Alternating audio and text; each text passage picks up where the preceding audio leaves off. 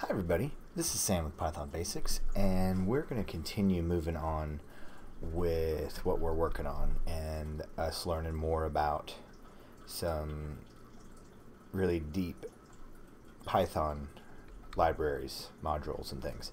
So alright, I didn't know when we'd get to it, but I want to show you a pretty cool module that's may not be readily known about it, but it can help out a lot, and I'm going to show you why. So alright, let's run this.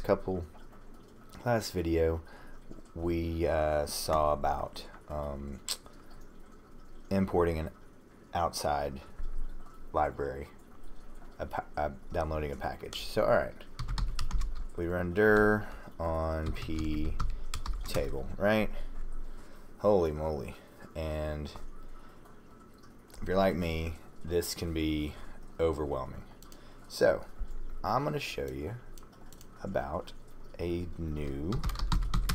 additional library, an additional module. So alright, it's Pprint, and it's pretty, if I spell it right, pretty printer. And let me show you what it can do. So alright, and we know how to do all these things. We know how to import it and look at it and read about it. So alright, and it has a method. So pprint.pprint. So okay, so before we had all this junk right here, and it's on top of each other and like so on and so forth. But let's do pprint and run dir, then p, if I can type table, maybe I should have picked something easier for me. Let's run this now, see what it does. So this is just one of the little features, and I thought this would be a perfect way to do it. So it runs through and it handles jumbled things, and guess what? Prints it pretty.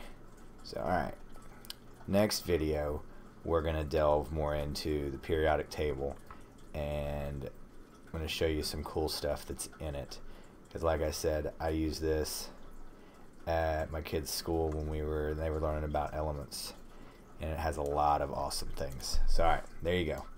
That's Pprint for Pretty Printer. Just another awesome built-in library that somebody's already done the work for you, that is sitting out there for you to use and learn about.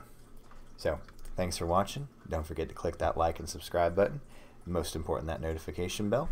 And please leave any question, comments, or my absolute favorite, any video requests below, and I'll get right to them. Thanks guys, see you next time. Bye.